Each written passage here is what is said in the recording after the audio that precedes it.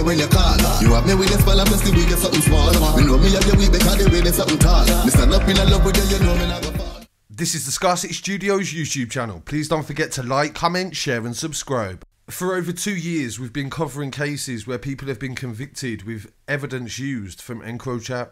We have also highlighted everything that has been pointed out that may be wrong with the evidence that has been used to convict people. Currently, there are several different court cases ongoing and appeals in the Supreme Court in France, and also a really interesting story from Portugal that we're going to discuss later on today on the channel. And also, don't forget to check out the previous coverage from the NCA trial, where they've been accused of not sharing the correct information and intercepting the messages as they should have done.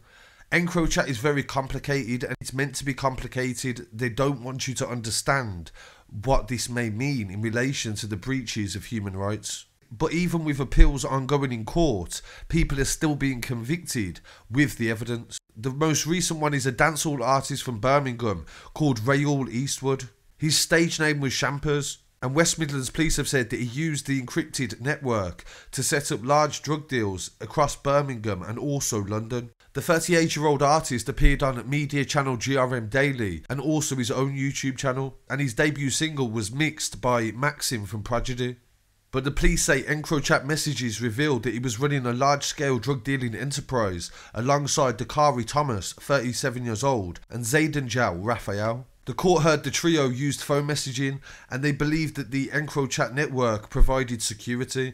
Law enforcement agencies had already hacked Encrochat, and they were recovering messages and using this to locate people who were using the handsets. The police said in a statement that Eastwood and Thomas were using the handles Moralracer and Regentcliff, and they discussed moving large quantities of heroin and cocaine. In the messages, they made arrangements to sell kilos from between £37,000 to £40,000.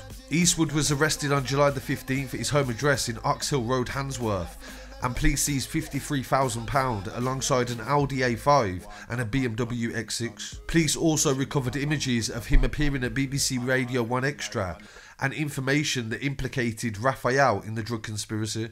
Raphael is from Colchester, and he was arrested in Essex by police on October the 6th, 2020. Police recovered £6,000 and also bank statements that showed that he'd purchased a boat and other sizable money transfers. Thomas was later detained on the 4th of November in Sutton Coldfield, and he tried destroying his phones before the police retrieved them, and they said that they belonged to Regentcliff. Police also seized a Rolex watch valued at £14,000. All three of them went on to admit conspiracy from December 2017 to July 2020, and they were jailed for a combined total of 32 years. Eastwood was jailed for 16 years, Raphael for 10, Thomas was jailed for 6 years and 9 months. Detective Constable David Wilson said these were significant players that were moving large amounts of drugs and causing untold damage in the community. They thought their drug dealing was beyond the reach of police, but today we have revealed that that isn't the case. They will also be trying to take more money and property from them using the proceeds of crime acts. So I really appreciate you joining me for this update, and I'll be back again later with some more Encrochat news relating to the Supreme Court. And I kill them with the energy. Y'all love me cologne when them smelling it. Road boy, what you telling me? Y'all me a pre, me no want a felony.